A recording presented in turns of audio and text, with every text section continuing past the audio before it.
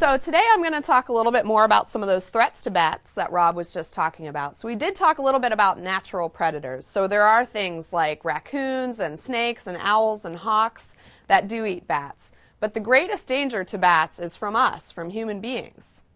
So the human population is growing really fast. We need more room for our houses, and we need building materials and farms for food. So before we can talk about how we threaten bats, we also need to understand where bats live. So many bats feed and roost in forests in the summer, and they use trees. They may raise their pups there. But also a lot of bats do use caves. They hibernate there in the winter, and some bats actually live in caves year-round, and they'll raise their babies there in caves as well. So because we need more wood for building and more rooms for houses and businesses and open fields for farming, we cut down trees and destroy areas where bats can forage and roost. And with so many people, there's also a greater demand for electricity and transportation. And burning fossil fuels like coal and gasoline create heat-trapping gases that get added to the Earth's atmosphere. And this is causing our climate to warm.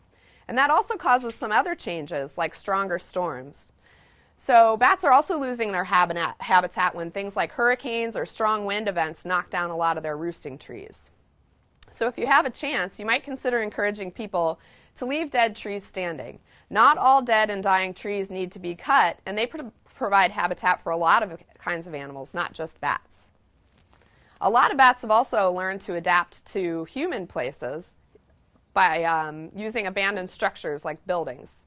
So when those buildings collapse or are torn down to make way for new buildings, those bats that have moved into those houses lose their habitat and have to find a new roost.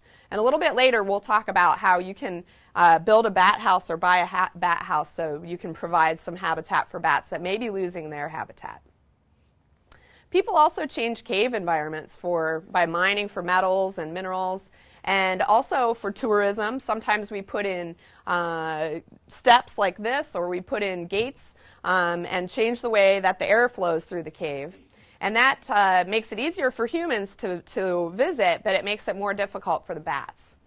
So sometimes people also will dump trash and sewage in caves, which doesn't make for great habitat for bats. The agency that I work for, the U.S. Fish and Wildlife Service, we work with lots of other agencies like the U.S. Forest Service and bat conservation organizations to install gates also that help to allow bats to safely go in and out of caves but prevent people from going in and disturbing. And this has protected a lot of caves and preserved a lot of bat hibernacula. Pollution is also a problem for bats, like Rob mentioned. Humans add a lot of chemicals to the environment that can be harmful to us, but also to animals like bats. And we just talked about how bats eat a lot of insects. They actually eat tons and tons of insects. So many farmers apply pesticides to help keep insect damage under control on crops. But when bats drink water that's has pesticide residue or eat insects that have come in contact with pesticides, those chemicals can build up in their bodies, and they can also pass those along to their babies, their pups, through their milk. And those pesticides can cause bats to become really sick and die.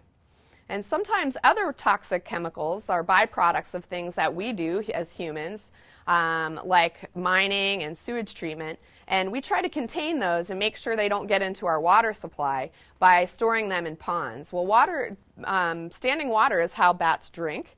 They'll fly down and drink the water off the ponds. And so if they drink out of these ponds that have the chemicals in them, they can pick up those chemicals and they can get sick and die. So it's really important for us adults to use pesticides sparingly, and we can all work together to help make sure to support clean water in the environment for our health and the health of bats and all other wildlife.